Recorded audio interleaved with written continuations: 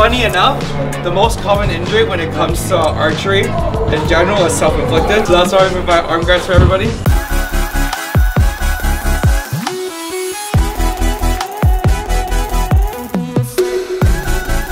This goes on your non-dominant hand.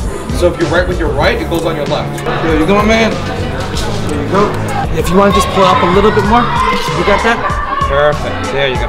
Now the most dangerous thing when it comes to archery is dry firing. Dry firing is when you fire a bow without an arrow connected to it. So if you guys can imagine, when you pull back on the string, that's what generates all the power to the bow. So if you pull back and let go, that's what moves the arrow forward. However, if there's no arrow connected to the bow, all the energy goes back into the bow limbs, right? So when they break, they create splinters and they go all over the place, alright?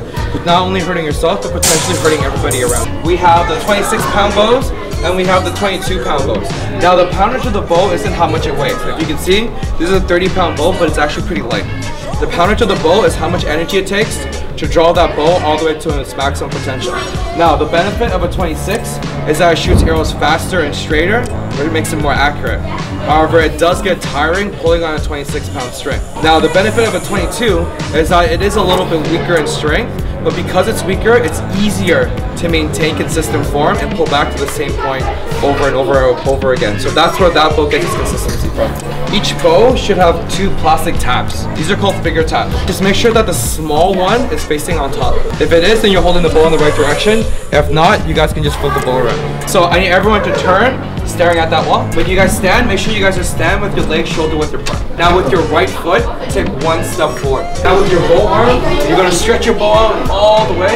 Now make sure your chest is still facing the wall. You're not adjusting your chest, alright? Your chest is still facing the wall, your arms straight. On the other hand, stretch it out all the way to the back wall. Bending at the elbow, touch your lower jaw.